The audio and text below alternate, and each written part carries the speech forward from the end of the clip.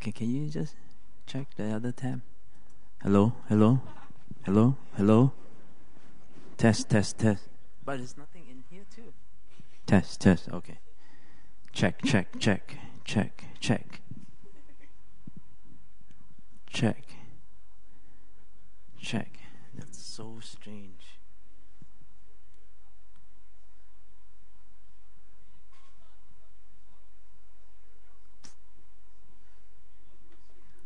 Check.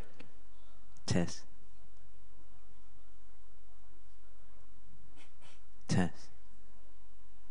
What?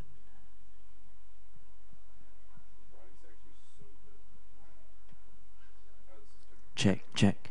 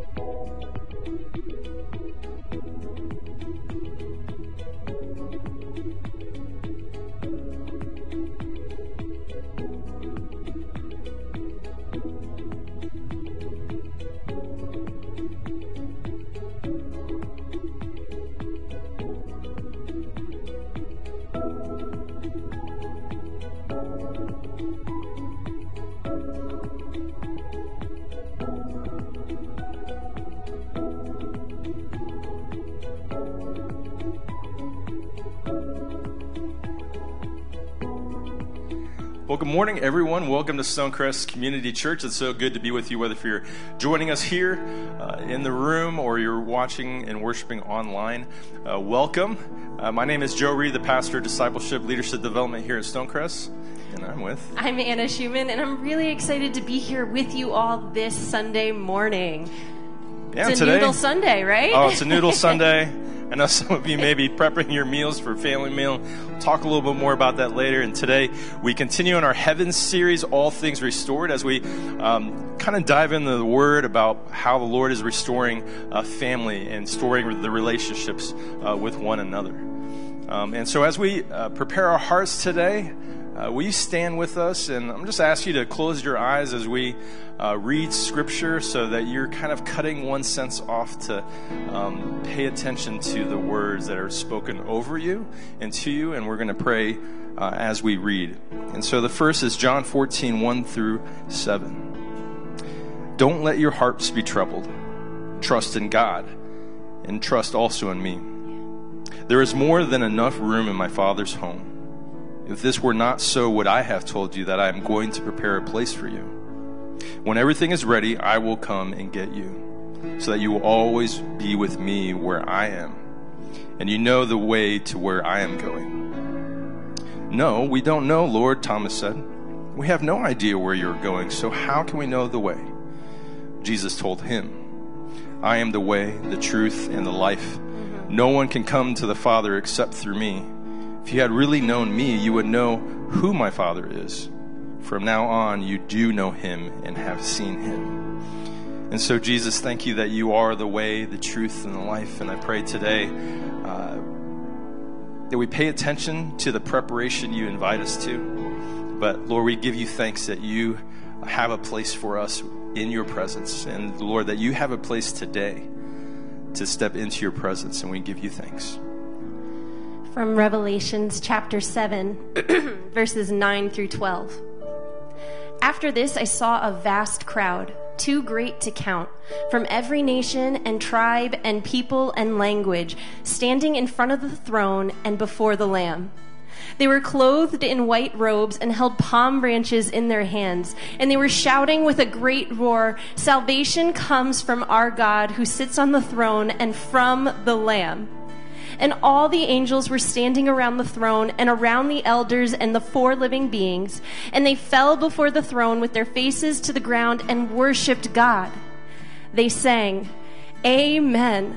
Blessing and glory and wisdom and thanksgiving and honor and power and strength belong to our God forever and ever. Amen." So, Father, we thank you for your redemption, even in the smallest way, that where we once picked up palms and waved them saying, "Hosanna, save us now," that in the end we will pick up palms and say, "You have saved us." God, you are the great restorer. You are the great redeemer. All things are reconciled because of your name. So, Father, we worship you. And together, as people reconciled to God and reconciled to one another, we sing, all power and glory and honor and strength belongs to you. We thank you. We love you. Let this be our worship to you today. So in the name of the Father, the Son, and the Holy Spirit, as one body together, we say, Amen. Amen. Would you continue to worship with us this morning?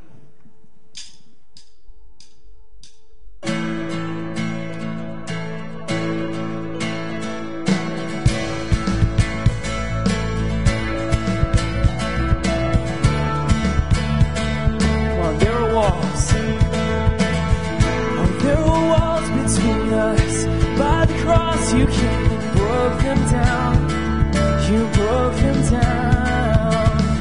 And there were chains around us, but by your grace we are no longer bound. No longer bound.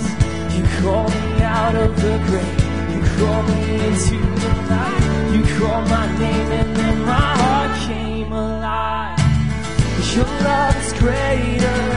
Your love is stronger. Your love awakens, awakens, awakens me. Your love is is greater.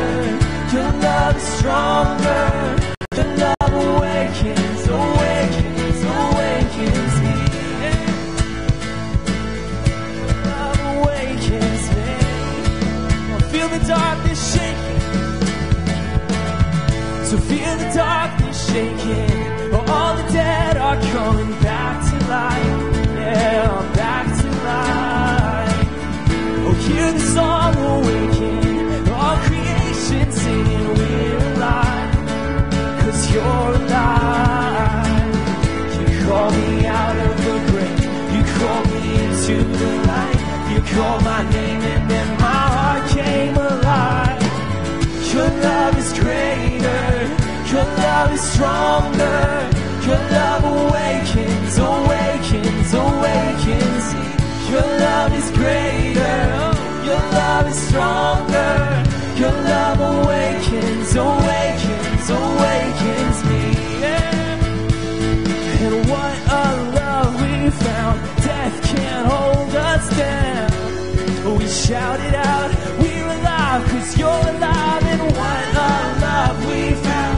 Death can't hold us down. We shout it out, we're alive, 'cause you're alive. And what a love we found. Death can't hold us down. We shout it out, we're alive, 'cause you're alive. Jesus, you're alive. Come on, your love. Yeah. Your love is greater. Your love is stronger. Your love awakens, awakens, awakens me. Your love is greater. Your love is stronger. Your love awakens, awakens, awakens. Your love is greater. Your love is stronger. Your love awakens, awakens, awakens me. Your love is greater. Your love is stronger. Your love awakens, awakens, awakens me. Yeah. Oh, your love awakens me. Always, always. Yeah.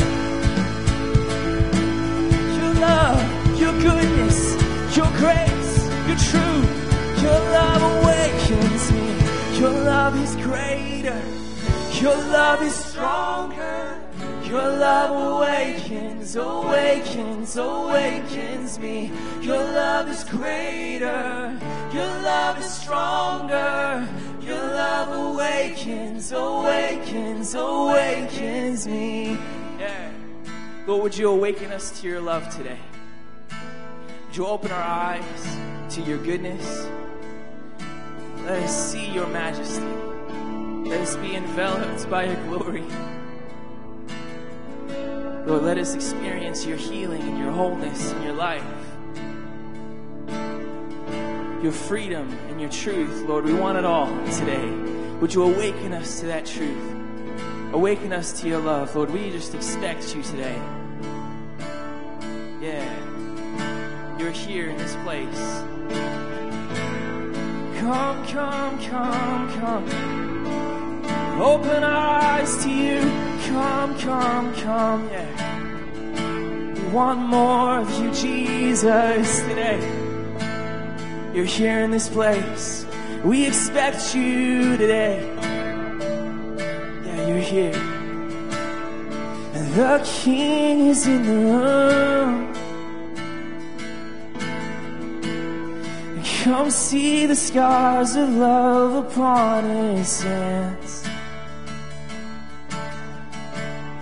The King is in the room, and we'll watch the darkness flee at his command. Oh, who is this King? Who is this King? Oh, his name is Jesus. His name is Jesus, light of the world. There's freedom in his name, awesome in power, reigning forever, light of the world. There's freedom in His name.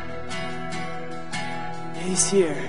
Oh, the healer's in the room. Yeah, come. Let miracles break out across this place. Oh, the Savior's in the room. Oh, no soul beyond the boundaries of His grace. Oh, there's resurrection power in His name. And His name is Jesus. His name is Jesus, the light of the world. And there's freedom in His name. Oh, He's awesome in power, reigning forever, the light of the world. Oh, there's freedom in His name is, oh, and His name is Jesus. Yeah, His name is Jesus, the light of the world. There's freedom in His name, and awesome in power, reigning forever, the light of the world. Oh, there's freedom in His name. There is. Yeah, there's freedom in His name. Oh, always. Yeah, there's freedom in His name. Jesus, Jesus. Oh, there's never been a love so great. He died so we could live. Then He rose up from that. Oh, name another king like this. Now all authority forever belongs to Him. He reigns in victory. Oh, name another king. Come on. There's never been a love so great.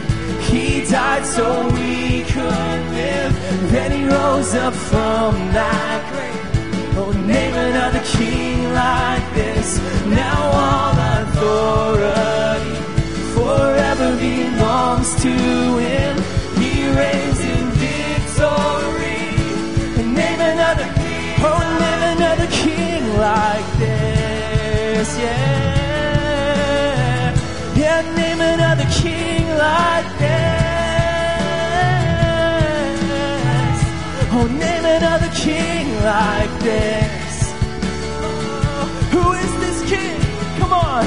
Oh, His name is Jesus.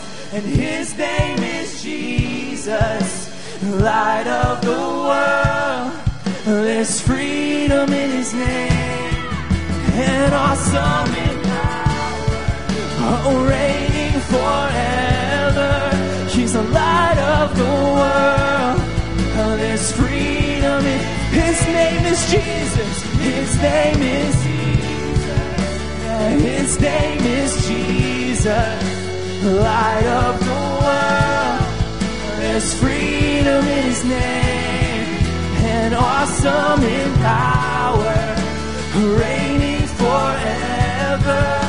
Light of the world. Yeah, there's free. Oh, there's never been a love so great. Yeah, there's never been a love so great. He died so we could live. Then He rose up from that grave. Oh, name another king like this. Now all authority forever belongs to Him. He reigns in victory. Name another, oh, name another king like that.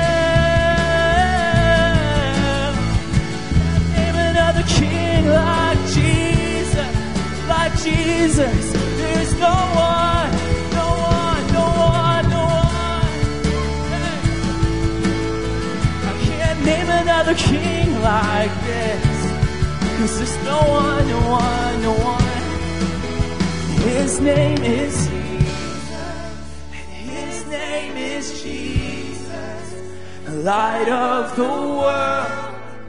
There's freedom in His name, yeah there is, and awesome in power, reigning forever, light of the world. There's free. Yeah, sing that one more time. His name. And his name is Jesus. His name is Jesus. He's the light of the world. And there's freedom in his name. You're awesome in power, reigning forever, light of the world. Lord, there's freedom in his name. Yeah, there's freedom in his name. There's freedom in your name. There's always freedom in your name. So we sing it out. We say, Jesus, Jesus. Oh, there's freedom in your name. Jesus. It's only you, Lord. The one we're singing to. The one we're here today for. No one else. It's only you, Jesus. Jesus. Jesus. Jesus. Yeah, sing it out. Jesus. Jesus. 'Cause there's healing. Jesus. Jesus. He's Jesus. Jesus. Jesus. 'Cause his name is Jesus. Oh, his name is Jesus, the light of the world. There's freedom in his name, and awesome in power, reigning forever, the light of the world. There's freedom in his name. Yeah, there's.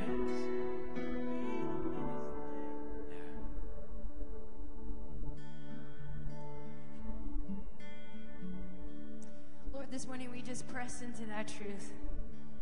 There's never been a love so great that died so that we could live, right? There's never been a love so great that would die so that we could live. And this morning, Lord, we declare and we decree and we align ourselves with the truth that there is no other name or person or king like Jesus. There's no other name by whom we must be saved than Jesus. Amen? Before we move on, would you put out your hands just to receive from the Father this morning? God, we just thank you for the cross. We thank you for the power of your redemptive work in our lives. God, we give you praise. Can we just say, Lord, we give you praise together? Come on. Lord, we give you praise. Come on. Lord, we give you praise, a sacrifice of praise. It means it costs us something. God, we thank you for who you are, Lord. We thank you for your redemptive work. And Lord, we cannot help but sing your name, sing your truth this morning, God.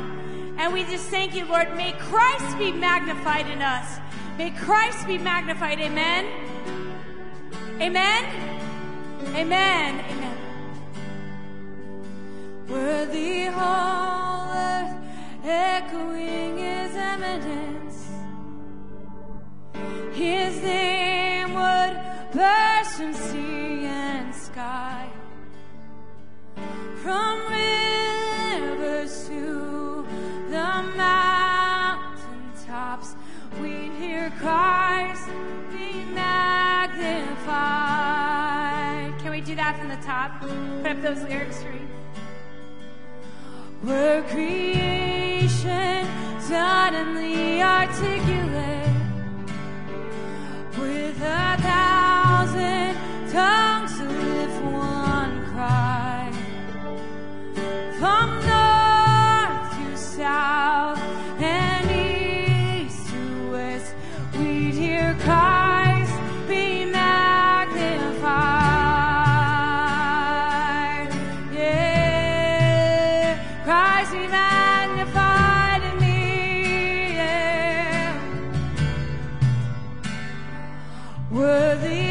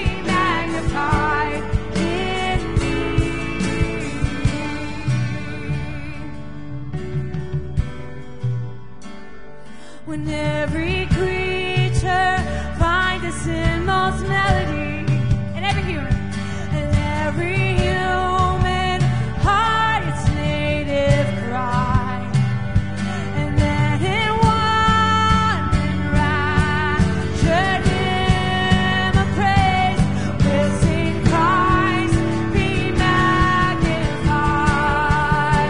Oh, oh, yeah. Sing, oh, Christ be magnified. Let His praise arise.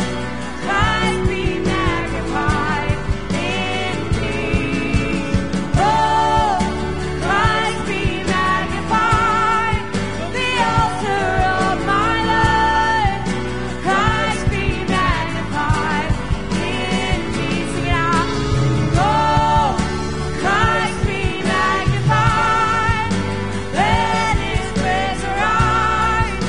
Christ be magnified in me.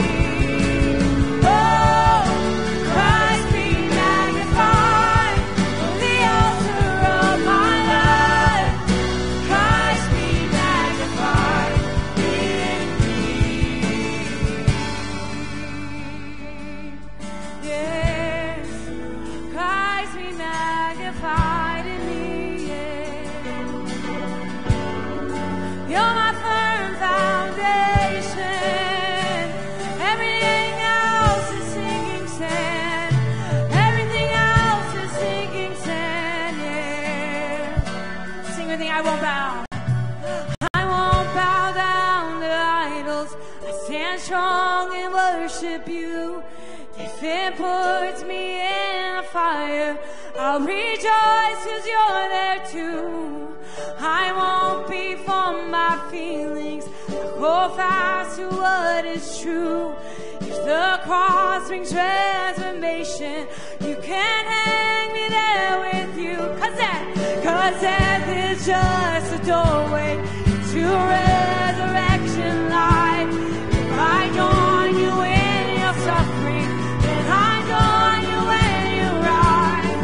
When you enter the glory, with the angels and the saints, my heart will still be singing, my song will be the same. Sing, oh, Christ be magnified. Let His praise arise. Christ be magnified in me. Oh, Christ be magnified. The altar of my life. Christ be magnified. Let's sing it out again. Sing it out. Oh, Christ be magnified. Let His praise arise. Christ be magnified in me. Oh, Christ be magnified. The altar of my life. Christ be magnified. Sing with me, I won't bow down. I won't bow down to idols. I stand strong and worship you. If it pours me in the fire, I'll rejoice 'cause you're there too. I won't be for my feelings. I hold fast to what is true. If the cross brings transformation, you can hang me there with you. 'Cause death is just a doorway to resurrection life. If I join you in your suffering, then I join you when you rise. When you return the glory, with the angels and the saints, my heart will still be singing, my song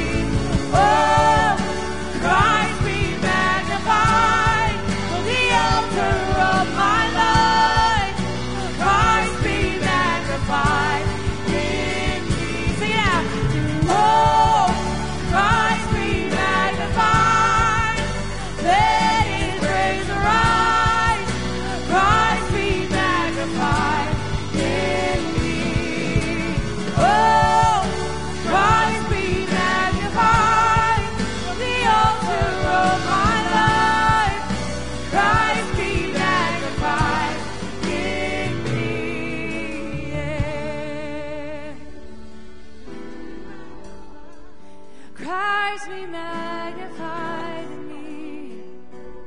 Christ be magnified. Christ be magnified in me. We lift up Hosanna. Christ be magnified in me. Can we sing that bridge one last time? I won't bow down to idols. I won't bow down to idols. I'll stand strong and worship you. If it puts me in the fire, I'll rejoice 'cause you're there too. I won't be formed by feelings. I'll hold fast to what is true. If the cross brings transformation, you can hang me there with you.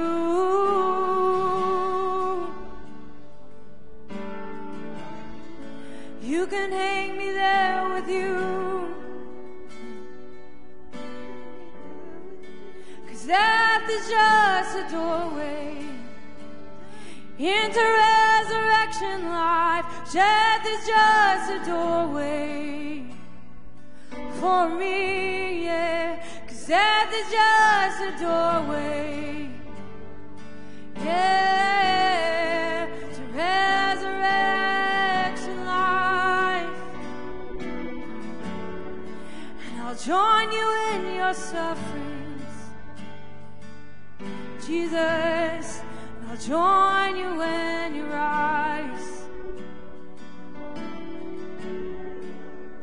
I was born for freedom.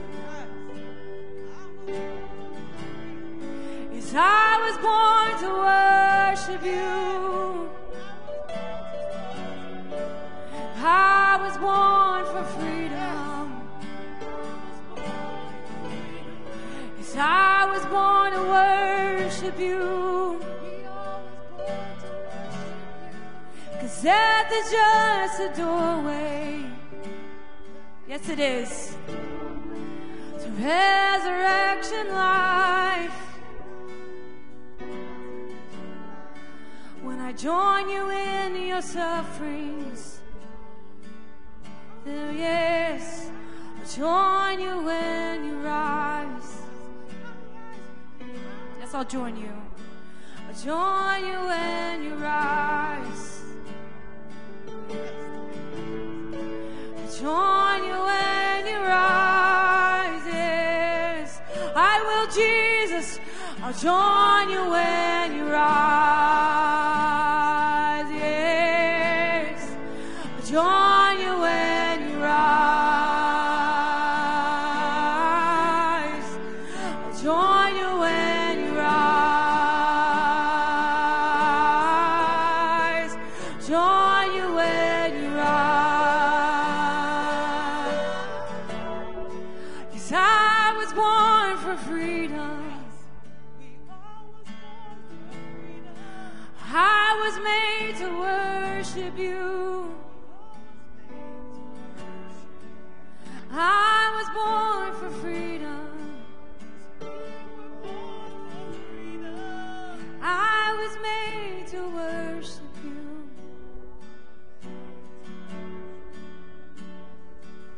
Just love, like that is the cry of the Lord's heart for us, is that we were born for freedom. We were born to worship Him alone, Him alone. And friends, that's just such a powerful statement, that I won't bow down to idols. And in the context that we live, some cultures have actual physical, like, monuments of idols, right? We've seen that. But that's not just what this is talking about. If that were the case, I think it would be really obvious that, like, oh, I'm not going to bow down to that wooden statue, right? It would be like, I'm not going to do that. It sounds silly, right? I know who God is, but there are places in all of our lives that have a greater voice other than the voice of Jesus. And this is that bridge that we just sang right now, is a pathway to what Jesus calls his life. It's a pathway to redemption, power of forgiveness, power of all that Jesus has for us. Amen? Siobhan, can I just say that we won't bow down to freedom, to fear. To fear. To fear. Amen. Amen. We can't bow down to fear. Amen. 'cause there's freedom in his name. We won't bow down to fear, 'cause there's freedom in God's name. We were made to worship him. We were made to be free. We won't bow down to fear. No, no, we won't bow down to fear. No, no, we won't worry. We won't worry. We won't worry. We won't worry. 'Cause there's freedom in his name. And Lord, along with that line, Lord, we will not bow down to fear. We will not bow down to fear. And so, Jesus, we just ask that perfect love this morning would cast out that fear. And redemption power of who you are, Lord.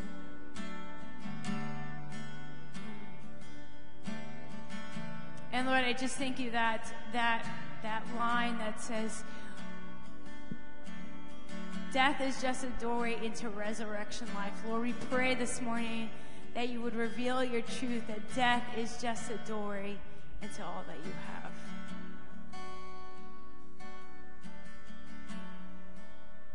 So, Lord, we just continue to welcome you in this time.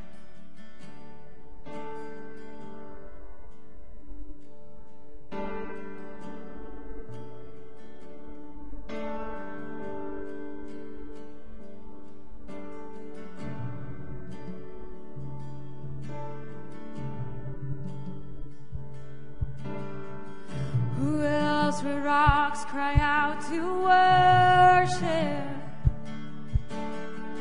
Whose glory taught the stars to shine? Perhaps creation longs to have the words to sing. This joy is mine. Sing with me, with 1,000. With 1,000 hallelujahs, we magnify your name. You alone deserve the glory, the honor, and the praise. Lord Jesus, this song is forever yours. 1,000 hallelujahs and 1,000 more. Who else? Who else would die for our redemption? Whose resurrection means our rise? There isn't time enough to sing of all you've done. I have eternity to try. With 1,000 hallelujahs, we magnify your name. You alone deserve the glory, the honor, and the praise. Lord Jesus, this song is forever yours. 1,000 hallelujahs and 1,000 more. Yes, 1,000 more.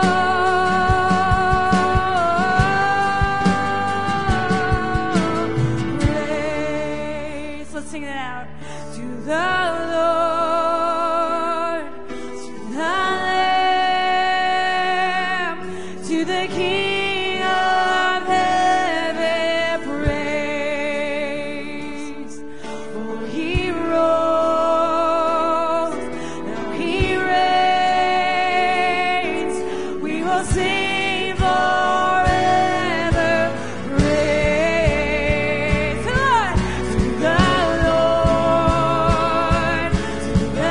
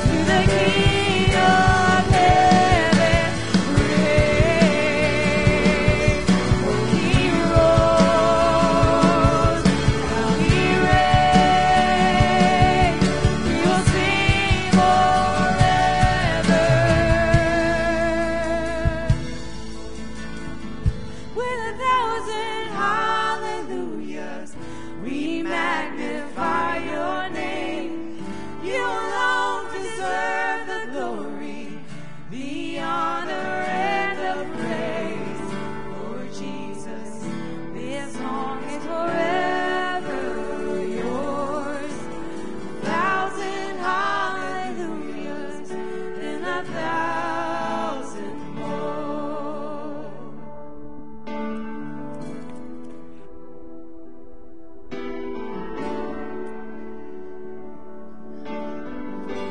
You know, as we were in worship, I just feel like the Lord's hand is here to start breaking the chains of fear in our life. So if you would just with me, I just want you to just bow your head in prayer and center in with the Lord on what he is bringing to mind right now in you. You know, fear is a funny thing because we need it. It's a normal human response to keep us safe, but we use it in places that it does not belong. And it has no place in the kingdom of God. It has no place. See, so much of fear is just our hearts seeing a pattern of places that we've been hurt, seeing a pattern of rejection, a pattern of being shut down and pushed away and ignored and neglected. Fear is our response to things that we have seen happen already, but God is doing a new thing. And when it comes to restoration, everything on the other side is perfect, and it is good, and it's Him. So it's beautiful. And the way we get rid of that old pattern is with the new thing. It's with 1,000 hallelujahs drowning out the voice of fear. It's over and over teaching ourselves a new way in step with the Spirit to say, no, I'm choosing His truth. I am choosing to lay down what I have known. I am choosing to lay down my understanding. And I'm choosing to hold to His truth. And He says that He is the way, the truth, and the life. He says that nothing can separate me from His love. He says that I am His. He says that He has written my name in the palm of His hand. And when I move forward, I bring His love, which never rejects, which never disappoints, which never lets go.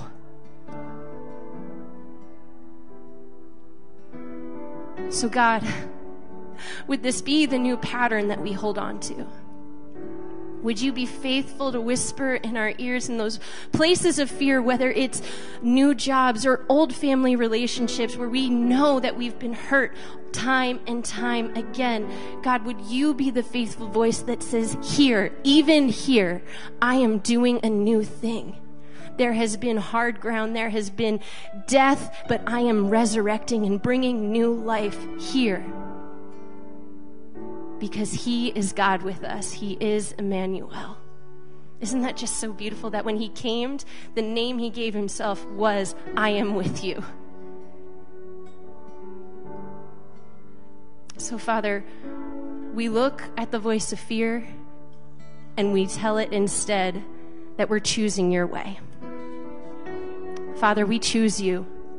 With 1,000 hallelujahs, we choose you. We're no longer saying, save us now. We're saying, you have done it. Hallelujah, hallelujah, hallelujah. So with every heart and every voice in this room, before we say amen, can we lift up one more hallelujah? Hallelujah, hallelujah. You have saved us. Amen. Amen. Amen. Friends, we're so grateful to have this space set apart for worship. And there's so many ways that we come together and we listen to God's heart and we respond. If you're practiced in the discipline of tithe as part of your worship and you've come prepared to give, we have 3 ways that you can do that here. You can give online, you can text to give, and you can do a check or a cash in the boxes outside the lobby. There's a label. I'm not exactly sure where I'm pointing, but there is a label that you can do that there. One of the ways that we love to partner with you and connect with you here is that if your heart language is not English, we want you to be able to listen to God's message for you, God's word in your heart language. So we have this service called Captional. You can scan this QR code and you can get live captions of today's message, of the worship sets, of me talking like this right now, whatever you want to call this time and space, we'd love for you to download that and be able to engage in worship with your heart language here. All right, so to all of my 1st to 6th graders, if you're still in the building, we want to invite you to head over to our kids group leader. We have a time and space set apart for you so that you can lean into what God's doing in a way that meets your needs. So we want to bless you to head on over now. We love you, we cherish you, we champion you, and our Kidsmen volunteers, you're number one. We love you all so much. All right? Also, we do want to invite everyone back after our second service. Today is our family meal and noodles around the world. And so we're excited to join together. It's also the beginning, this week, let me see if I can get this. Everyone has kind of made fun of me. It's Asian American Pacific Islander Heritage Month. Now, everyone can say that 5 times real fast, but what's excited about that is we, as a church, get to celebrate our diversity and different cultures, and I'll say a little bit about it in my message today, but we're going to have events throughout this next month really highlighting and celebrating the culture of those in our family that are from Asian backgrounds. So, excited for that. Exactly. So, again, we hope to see you at our family meal, and for all the fun things coming up in May. Yes. And with that, sounds great. Let's bless Pastor Doug into yes, and also, believe it or not, Mother's Day is coming up, and so we want to invite you to be a part of our Mother's Day celebration. Today we are going to continue our series in heaven, All Things Restored. And, you know, heaven is not just this place that kind of exists outside of our realm of really understanding. It really is a place of hope. It is a place of reward for those who, especially when we go through times of trials and hardship, and when life gets really hard, it's heaven that keeps us going. All throughout history of mankind, there's been a longing for more of heaven. Heaven, as we've already sung about and as we shared here, it's that place when all things are going to be made right, when all things that are broken are going to be restored, when all things are going to be made new. It's interesting. That longing has always been there. I go back into Acts chapter 3. Now, this is right after Jesus gave all of his promises, where he died on the cross, where he was resurrected, where the outpouring of the Holy Spirit came, the church of God was birthed. They're gathered in Jerusalem, they're in the temple. All of this is going on, and still at that point, there is an incredible amount of turmoil in society. There's problems that are happening within the church. All of these hard things are happening, and it was even there that there was a longing for Jesus' return, even days or weeks or less than a month since he ascended into heaven. Peter, when he's gathering in the temple, he says this in Acts chapter 3, verse 21. For he, Jesus, he must remain in heaven until the time comes for the final restoration of all things, as God promised long ago through his holy prophets. That there was this longing, this hope, this mindset that says we're going to keep our eyes on that thing that Jesus promised, the total restoration of all things. Today we're going to specifically look at how God's heart is to restore our relationships with other people.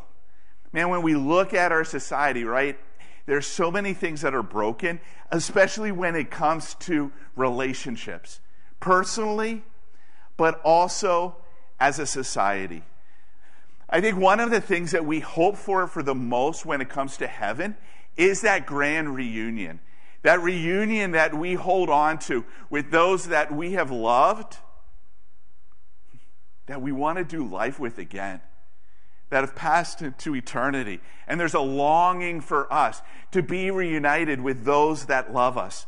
That's why Jesus said very clearly in John chapter 14, that if you are my follower, if you accepted Jesus Christ as your Lord and Savior, he is setting apart a space for you in heaven.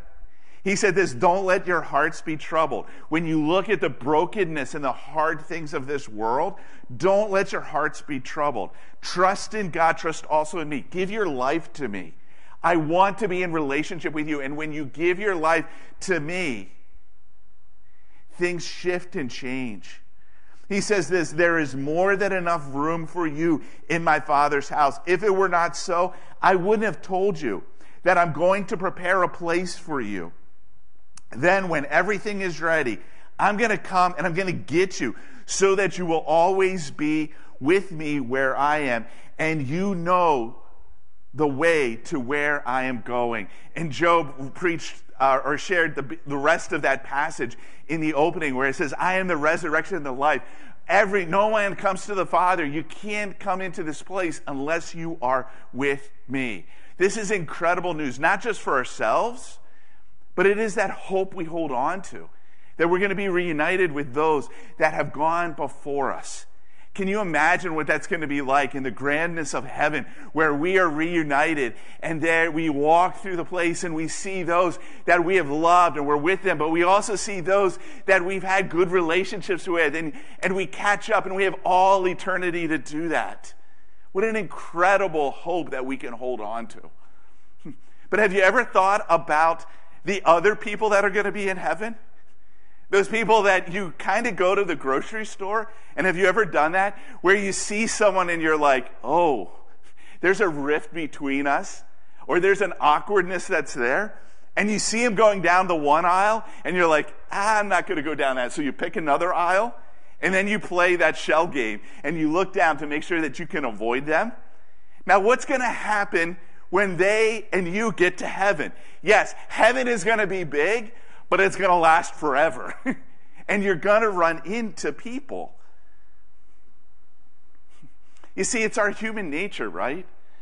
It's our human nature to divide, and those divisions and those barriers between us, that's part of the brokenness that we live in. Those divisions, those differences end up dividing us. And today, I think we all can agree that we live in such a polarized culture. Us versus them. Even within the church. You see, heaven is that place where all things are going to be restored. Those places of division, those lines of hostility, they're going to be destroyed and they're not going to exist anymore. We land at Revelation chapter 7, verses 9 through 12, where it gives us a picture of what heaven is going to be like. Where John says this in his vision, after this, I saw a vast crowd, too great to count, from every nation, every tribe, every people, and every language, standing in front of the throne and before the Lamb. They were clothed in white robes and held palm branches in their hands, and they were shouting with a great roar, salvation comes from our God, who sits on the throne, and from the Lamb. And then angels came all around and singing in this heavenly thing. You see, that's the picture of what heaven's going to be like. We're all going to be unified in our worship under Jesus. Here's what's interesting about this passage, though. This passage where it talks about all of the nations, all of the tribes, all of the tongues, all of the different ethnicities, all of the different people groups in heaven. And here's what's remarkable about that passage is that John is seeing this in heaven, and he can see this vision, and he can see and understand the throne room of God, all giving glory to Jesus under his lordship. But yet he was able to recognize that there were people from every nation, every tribe, every people group, every tongue. You see, when we get to heaven and we're worshiping Jesus, we don't lose our distinctness. We don't lose our cultural backgrounds. We don't lose who we are, how God created us, our backgrounds. All of that, all of our differences come in under the lordship of Christ. That's why we, as a church body, as a family here on earth, we celebrate those cultural differences that we have with each other, and we celebrate them. That's why today, noodles around the world.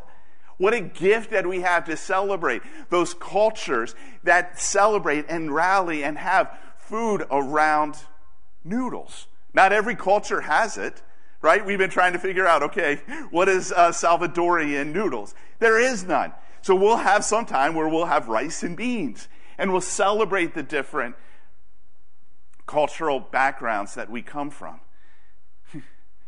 This month is Asian American Pacific Islander Month.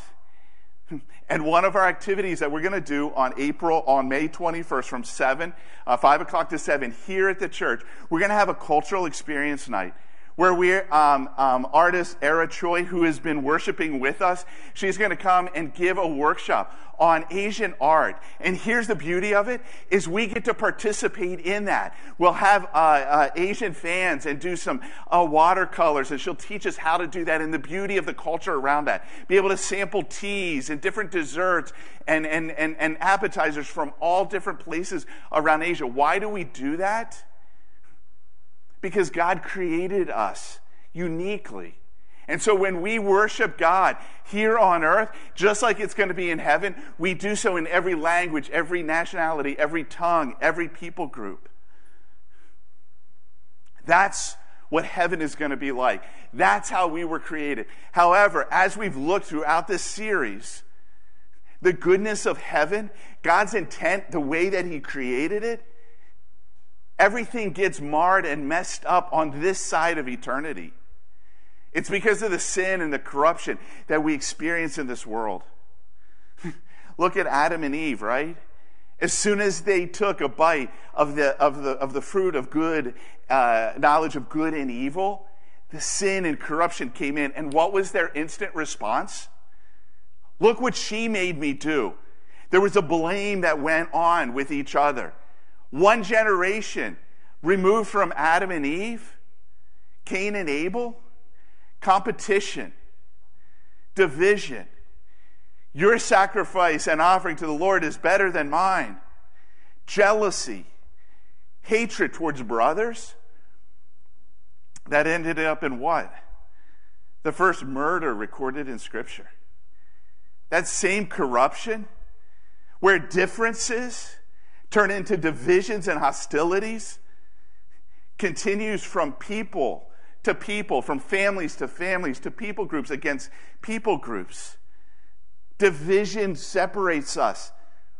Places of power emerge. Suspicion against each other, against different races or genders or class of people.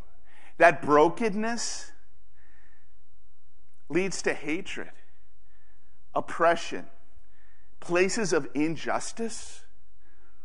But here's the tragedy of where that curse of sin has penetrated. It hasn't just come in our society.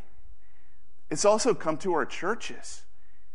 How many times do we see within Christians drawing those lines of hostility between different churches, different denominations, different races, between different nations, different political parties, economics, classes? In fact, one commentator said this that kind of hit me pretty strong. If you feel that you have more common ground with an unbeliever who shares your same race or your same ideas or your same political parties than with a genuine Christian from another race, different ideas, a different political party, you have drawn a line that Jesus died on the cross to erase. You see, that's why Jesus came. Jesus came to reverse that curse, to restore all things, to break down those walls of hostility that divide us. Ephesians chapter 2, verse 14 says this, "For Christ himself has brought peace to us. He united Jews and Gentiles into one people when in his own body on the cross, he broke down the wall of hostility that separates us." I don't know if you've seen on Facebook or Instagram this meme or this picture, this saying that if Paul was around today, that he would write a letter to the American church. And I believe that. But he doesn't have to, because he already wrote a letter that applies to us, where he's calling us and saying we need to embrace and live out the good news of the gospel that Jesus came, because Jesus came to restore those relationships with one another, where the sin and the curse has been broken and divides us. In one of the letters that he wrote again in Galatians, Paul says this in Galatians chapter 3, verses 26 to 29. For you are all children of God through faith in Christ Jesus. And you've been unified with Christ in baptism, in that public confession, in that declaration, Jesus, you are Lord, where he comes and he washes us and cleanses us and changes us into his image. We have put on Christ, like putting on new clothes. The old clothes don't fit us anymore. And what are the old clothes? He says that there's no longer Jew or Gentile, slave or free, male or female, for you are all one in Christ Jesus. And now you belong to Christ. You are true children of Abraham. You're his heirs. And God's promise to Abraham is the same promise that he has to you. You belong and are part of his family. You see, many people believe that Paul was writing here to the church in Galatia because in the synagogues there was a prayer that many would say, and they would pray in the synagogues every morning as they did their morning prayers. And the prayer would be, thank God that I was not born a Gentile, a slave, or a woman. That there was this dividing line, these categories. And what Paul is saying here is that those walls, those barriers, those divisions are done away with. That you are no longer Jew or Greek. You're not in the inside group or the outside group. You're one now in Christ. You're not slave or you're not free. Your value isn't on what you produce. Your value isn't on how much you profit society, how much power that you have, if you have it all or if you have nothing. The cross of Jesus breaks that barrier down. That there's no longer men or women, where there's a place of dominance, of power. This unity, this picture of what heaven looks like on earth, it's not done by human achievement. Like, how many times now do we look and we say, we could do this, we could break those barriers down, we could do that, and maybe some of those are good ideas, but what Paul is getting here is that it is only, those divisions are only broken down through the person of Jesus. You see, it's only in Jesus that we are unified as one. It's only in Jesus that our differences are celebrated, but they never divide us. You see, it's in Jesus that there is no second-class citizens in the kingdom of God. We're all brothers and sisters in him. You see, it's in Jesus that everyone is honored and respected and loved because we're made in the image of God and we're brothers and sisters. And Jesus brought all of those places of divisions and he brought them in under the cross where there is an incredible amount of love. You see, it's this passage. It's Paul's exhortation to the church and to us today that all ethnicities, that all gender, that all socioeconomic statuses, we're all one in Christ. That's what heaven is going to be like. When we stand and we worship in our nation, in our tongue, in our tribes, with our people, with our differences, but we're all in under the unity of who Jesus Christ is. That is our citizenship. That is our destiny. That's what we get as being a part of the family of God. However, when we look at the world we live in, that's not what the reality is of the zip code that we live in. We live in a world that is polarized, that there are divisions, where those differences aren't always celebrated, but those differences are pushed away, and those walls and those barriers come up. This whole series that we're doing on heaven is to give us a glimpse of what heaven is, to understand the reality that we live in. And now how do we live out God's heart to restore to what he wants and what he originally did before sin came in and messed everything up? And so how do we live out God's heart to restore our relationships with other people? I want to give us a quick grid that we could step into to bring that restorative work, not just into our lives and into our family, but into society as well. How do we live in a world where there's brokenness and division, where that curse oftentimes overwhelms us? Here's the grid, and I'll unpack each one of these. We listen, we lament, we learn, and we love. We start by listening. James tells us in James chapter 1, verse 19, "Understand this, my brothers and sisters, that you must all be quick to listen." Quick to listen. Quick to listen. Slow to speak, and even slower to become angry.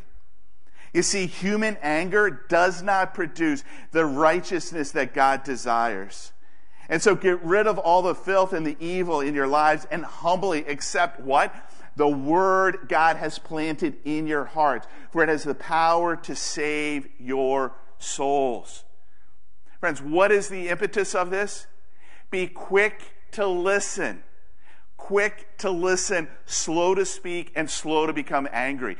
We live in a society right now where anger is rewarded, where anger is put up and said, I need to become outraged by all of this ugliness that's in this world. And what James is pulling us back to today is that anger is not going to produce the righteousness that God desires.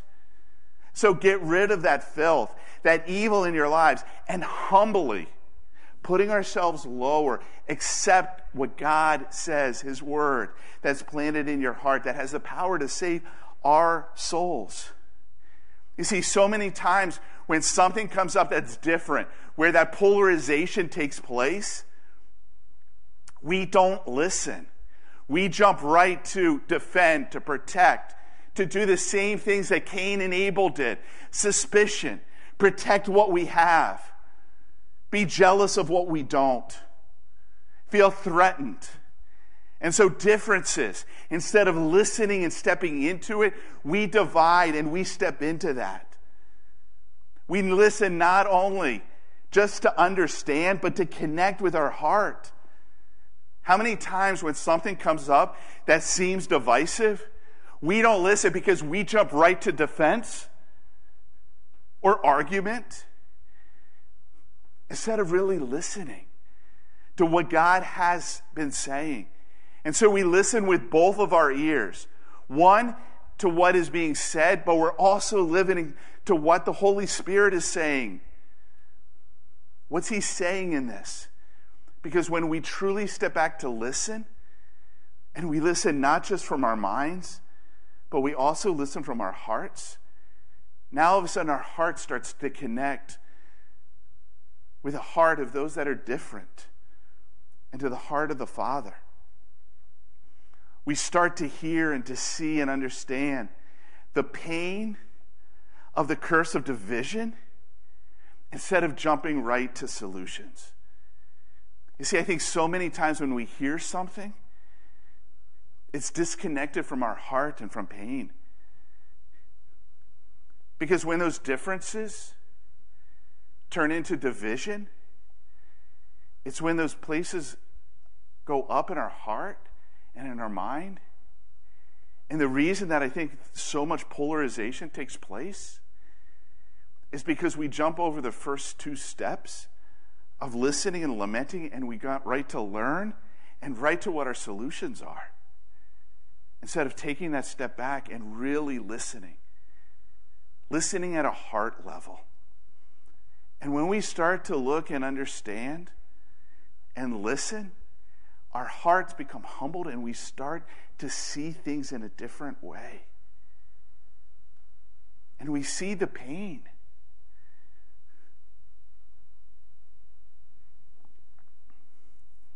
In grief, even in those places where there's differences. And we are invited into a process of lamenting. Lament is simply this: it's a prayer expressing our sorrow, pain, or confusion. Lament is the way that we process grief in God's presence. I think for the church, so many times, because we have focused on joy and peace and goodness, which is all great, we jump over lament. We pass right through that and pretend that everything is good. Oh, it's going to be good, it's going to be fine, or we jump right into our arguments. But we live in a broken world. We are broken. We see and experience brokenness all around us. Places of sadness and sickness and agony. We hear of wars and rumors of wars in foreign lands. Stories of poverty, of neglect, of violence. That's what the 24-hour news cycle is all about. It's about brokenness and pain. And then it hits close to our home too, where there's death and dying, brothers and sisters suffering, our neighbors losing, friends turning away from the faith. Words that have been spoken to us or about us that cause deep wounds. Expectations that we have that have never panned themselves out. You see, when relationships are broken, either in the big macro story or even in our own personal stories, what do we as Christians, as followers of Jesus, do with all of this sorrow, all of this brokenness? It's in those places that we take it to the Lord. When we read through the Psalms, a third of the Psalms are Psalms of lament, where the heart of the writer of Psalms is crying out to the Lord because things are broken and not the way that they should be in their lives and the world that they live in. See, friends, God wants to hear our pain. He wants us to lament. Because when we lament, God shapes us. It's in those suffering, those times of sorrow, where we recognize God's wisdom and our finiteness. You see, sorrow and loss is always disorienting. No one emerges from grief saying, I got it all together, I'm wise, I got it all figured out. You see, when we're in those places of pain, we look to God and He reminds us that we don't have it all, that we are limited.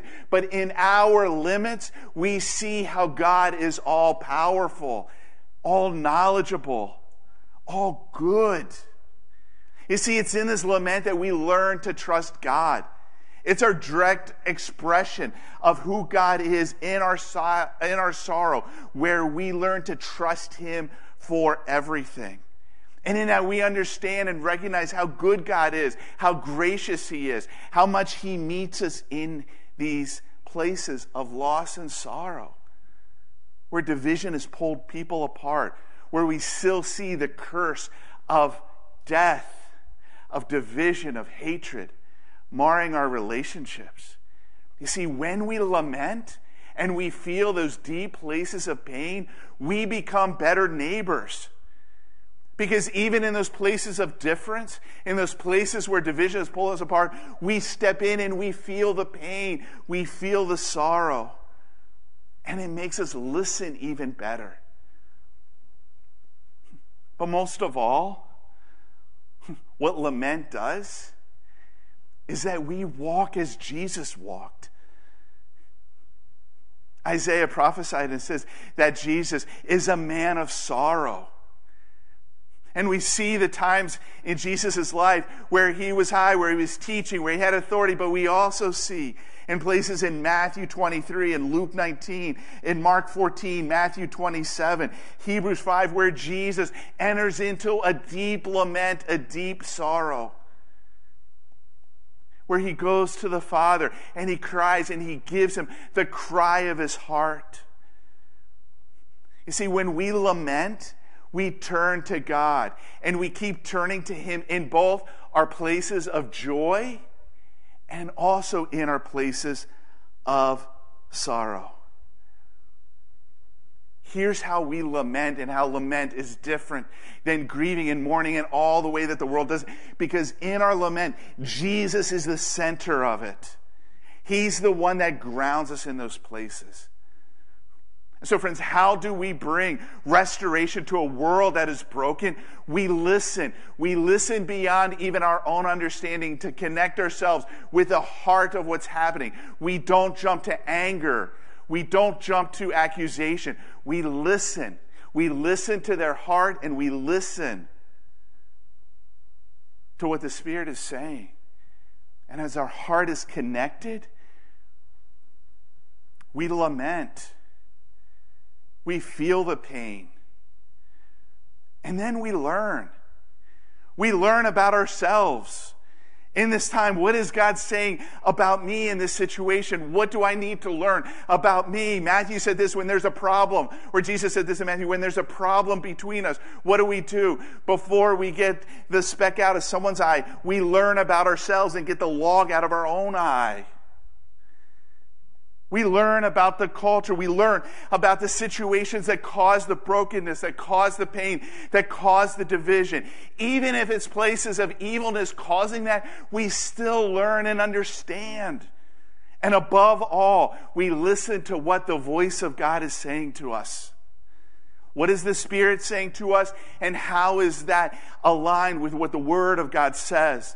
Because I keep coming back to this over and over and over again, that in 2 Timothy chapter 3, verse 16, Paul says to Timothy, go back to the Word of God, because it is living and active. God's Word is God-breathed. It's living and active. It's sharper than any double-edged sword. It penetrates to those deep places of our heart and our soul, in our society and in our culture. Paul doesn't have to write another letter to our church today, because he already did, and those words are alive and true for us today. Because he breathed it, and it's alive. And so we listen, we lament, we learn. We learn about ourselves, we learn about the world, but we learn about what God says about it. My friends, that's why we have to be men and women of the Word of God who knows what it says. And as James told us when we listen, we humbly accept it. We don't use the Word of God as a weapon to build our own ideas and our own division. We use it to understand and how we live out God's heart to restore all things, including our relationship with other people. And then after we listen and we lament and our hearts are connected and we learn what God has to say, we love. And when I say we love, this isn't the romantic love where we go on vacation and we hug each other. This is an active love. It's a love that changes things. I love what Martin Luther King said, love, and this kind of love is love is the only force capable of transforming an enemy into a friend. We love like Jesus loved. How many times, even in the book of Mark, where we're going through the series Good News, do we see this phrase that Jesus comes up and he sees things that aren't right. He sees a blind man. He sees a leper. He sees a woman who's been bleeding. He sees people that are oppressed and pushed out. He sees a paralyzed man. And he sees the faith of his friends. And how many times do you see these words kind of hidden? And it's really easy to fly over them because we're so excited about the miracle and what Jesus did and the hope that's there that we miss this phrase and look at it and find it in Scripture. When you read through the Gospels, it says that Jesus was moved by compassion. That word does not translate well. I have compassion. The compassion that Jesus felt, the word there that was used in Hebrew, that was again used in Greek, is this compulsion. It's emotion. It's deep, deep, deep feeling. The way that a mother feels for her child. An overwhelming emotion that compels you to act.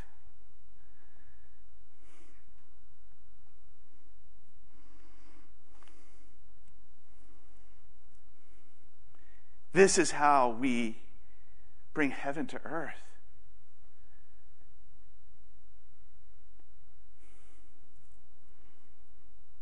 This is how we live out God's heart to restore relationships with one another. We love the way Jesus loved. We live out Micah chapter 6, verse 8. O people, the Lord has told you, this is what is good. This is what I require. This is what I'm asking of you. I'm asking you to do what is right, to do justice.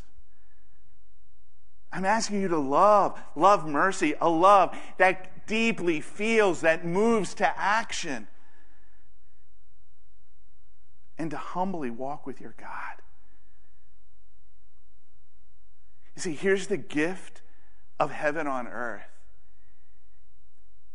is that He's created and given us a family. A family that He calls the church.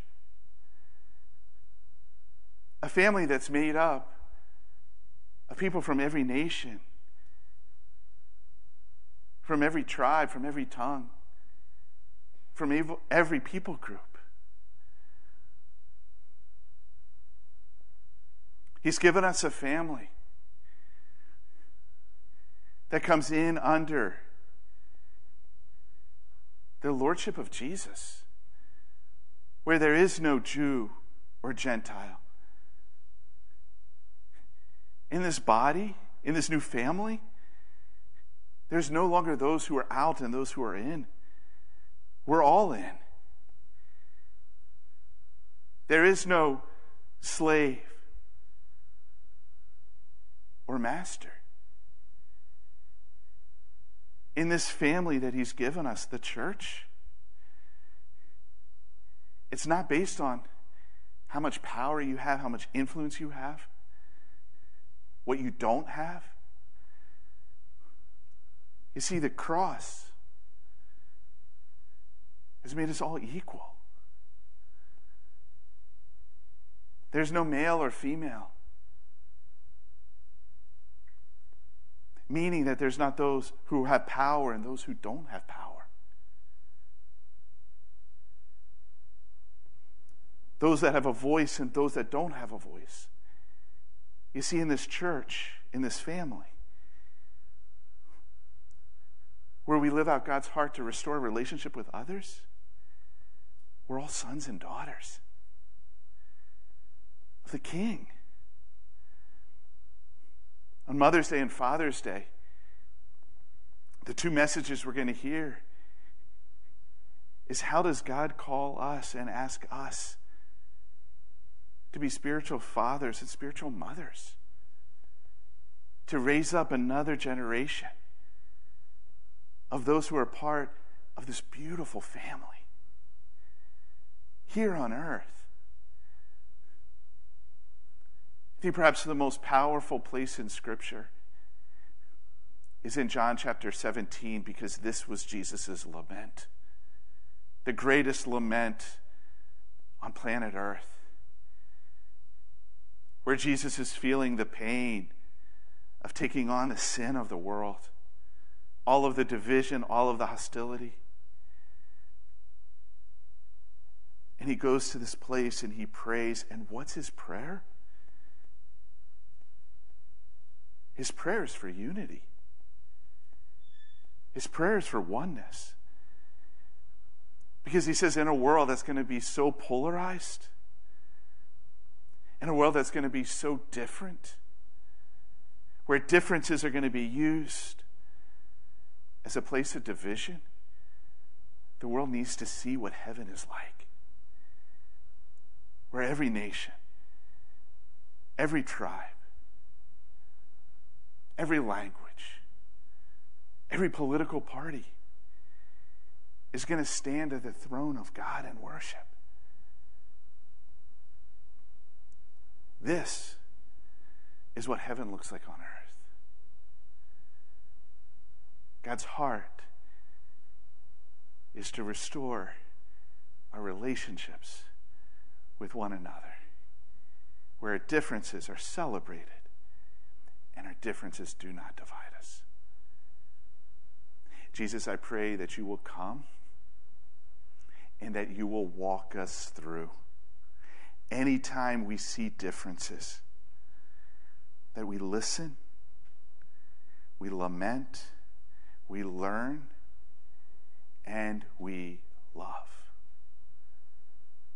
Jesus, give us the hope and the picture of what heaven's going to be like. That grand reunion. And show us how to bring heaven here on earth, restoring relationships with one another.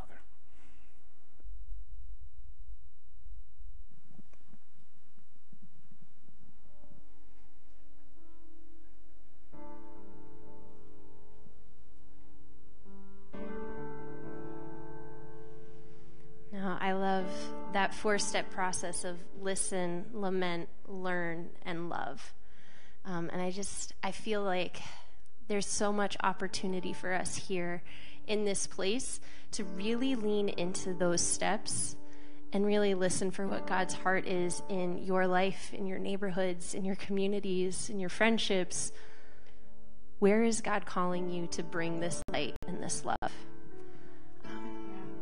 As Pastor Doug was preaching, the words, the gospel of the kingdom, came to mind, and I'd love to read for us this morning.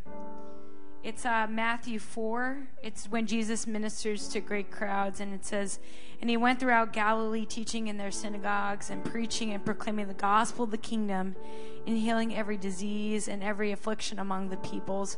Friends, what we're stepping into, what Pastor Doug was talking about, is that partnership with the gospel of the kingdom being spread and being touching lives. And it manifests in physical healing and physical breakthrough, but it also happens in the inner life and how we love and how we impact the lives of others. So I'm excited for what the Lord can do through us as we allow these truths to actually have its way in our lives. So in the same manner that Jesus moved with compassion, that he had emotion that compelled him to take action, he invites us to live that out today. So as we close our service, I want to invite you to stand and just receive a blessing as we send you out. Because we are a people who are sent to bless. Amen. We are not sending you out as Stonecrest, but we're sending you out as God's children, invited to join him on this mission of restoration. That when you go, this is the light and the love that you carry. It's a light that exposes not for shame, but for healing.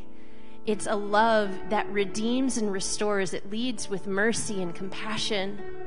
That all that you need will be given and supplied to you because you're walking in step with the Lord, who is here to bring all things into what is new. So we bless you to go, to be his, to carry his light and his love, and that all that he has done for you, when you give it away, it gets multiplied. You don't miss out. It's just more. Yeah. I just bless you with the word that you are enough. Mm-hmm. You're enough to fulfill all that was talked about. You are enough to spread the gospel of the kingdom. And I bless you to do so in the name of Jesus. So, my friends, as you go out, we are so excited to see you when we see you again. We hope that some of you come back and join us for our family dinner tonight. Come back. Come back. Noodles around the world tonight, this afternoon. Noodles around the world. Bring a dish to share, or just bring yourself and some loved ones and have some good conversation around the table. Let's let this place be the first part where you start to see restoration in your relationships. Amen. God bless you guys. We'll see you next soon.